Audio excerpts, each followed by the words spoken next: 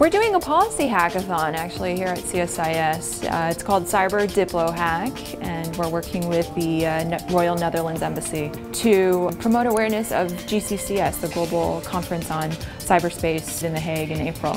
What we're doing is we're taking a realistic cyber incident scenario. The Kingdom of Zambonia, modeled off of an actual country. It's a developing country in Southeast Asia. The incident is an attack on their banking infrastructure, on the central bank and on the commercial bank system. We have 6 teams, 3 based in the United States, 3 based in Europe. And the challenge is to identify strategies for responding to, mitigating, and defending against such attacks in the future. This cyber policy hack will be one of the first of its kind to have ever been organized in the United States, and I do hope that it will introduce you to new and indeed creative ideas. On the second day, the teams will present their pitch to a panel of judges. They're going to pitch it like they're pitching a technology product and convince the panel that it's worthy of their investments. We'll select a winner, and that winner will be invited to attend the Hague conference. That's the big prize.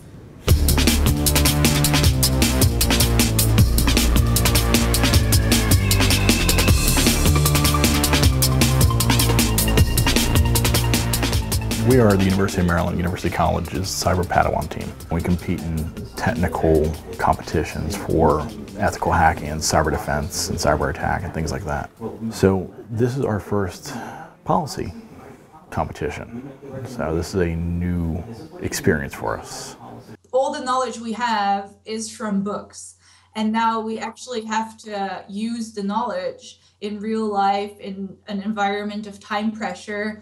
There's something at stake because everybody wants to solve this case and come up with a solution. Basically, all of us have an experience in some aspect of cyber. I'm more so in the computer science, cryptography side. We've got people who work with trade relations, so we've really got a very solid team that can cover all the bases of this from a policy perspective and from a technical perspective. Since it's new, it forces us to think of new solutions, new ideas, new way to express them. So it's really interesting.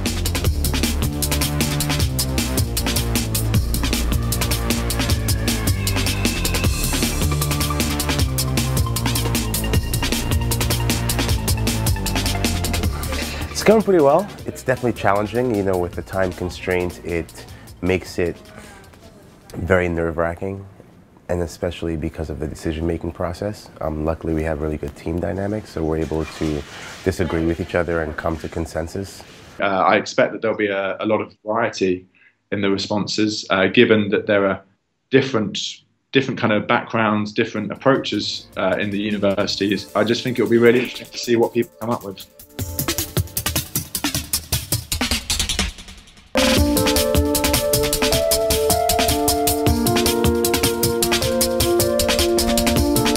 Good morning, everyone. I would like to welcome you all to this Cyber Policy Hackathon. It's an official pre-event to the GCCS 2015 because we wanted to spread the word already in advance. To achieve true progress, we need the help of young, creative minds like all of you here in the room. I hope to welcome the winning team to The Hague in April. We have had very strong teams. The 2 subjects they're working on, as you'll see in the presentations, are both capacity building and cybersecurity, which are the themes of the Hague conference. It's something to look forward to, and with that I think we'll get started. 48 hours ago, the financial infrastructure in Zambonia was attacked. I'm coming to you today to request your assistance in responding to this threat. We're going to restore services, we're going to enhance our capabilities, and then we're going to build that policy. We need to reassure the public that their information is in fact secure, that their money can be recovered. And part of that is going to be the incident response teams. Trust in the banking system is essential to attract and retain investors, especially in Zambonia, where the majority of bank shareholders are foreign. Now, the attack showed that there is a great need to improve the resilience and the protection of the networks, and also to train the workforce. We therefore propose to use the political leverage of the attacks to create a center of excellence for banking cybersecurity in Zambonia. There's a political will, I would guess, right now to implement some pretty bold ideas.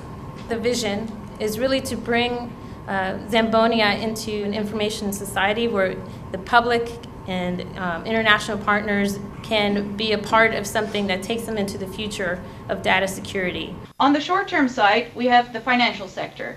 The financial sector is very important as it was the biggest victim of the attack. Therefore, it needs stabilization to prevent spillover effects. In the long-term measures, we have public safety.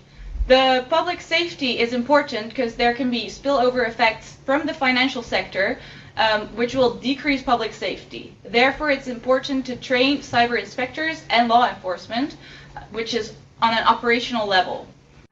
Our first suggested investment is to create international standards, an international compliance code, if you will, for cybersecurity as it specifically relates to financial institutions. There needs to be a minimum threshold of cybersecurity compliance for institutional participants in global finance. Things like standard encryption practices on end-to-end so that financial terminals have trusted connections to do trade. Data redundancy and recovery processes so that there's actual backup in the event that something like this should happen again. There needs to be an institutionalized capacity that can aid a developing country in need. This is the idea of a cyber disaster relief fund. In case of a national level cyber event where Zambonia's resources are exhausted, it would like to harness the international community's support, both politically and operationally, in times of crisis. The stronger presentations had a sense of connectedness. So a connectedness across different parts of government, a connectedness between government and industry, and then also a connectedness with the international community. There were some really creative sort of point programs for capacity building that we heard in each of the presentations. I know I'm looking forward to taking some of your ideas and taking them forward into some of the organizations that I work in. Well, just in terms of methodology, I'll start by saying we did not look at the audience voting results until after we had made our decision. But we agreed with the audience results, and we also selected UMUC as our overall winner.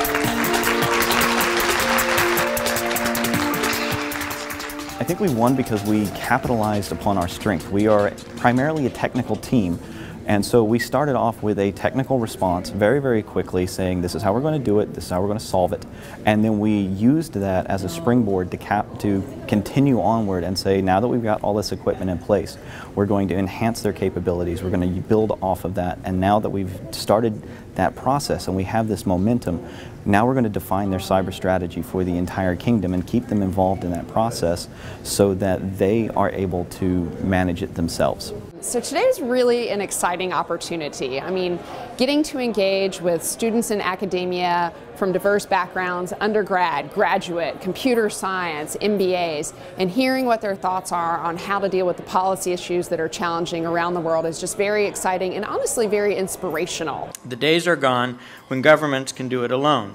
To survive today, collaboration and cooperation among states, private sector, academia, NGOs, and citizens must be part of the solution. If you told me 5 years ago people would be this interested in the policy aspects of this, I wouldn't have believed it. It really means that this is really much more of a mainstream issue, which is just totally great. I'm going to announce the real winner now.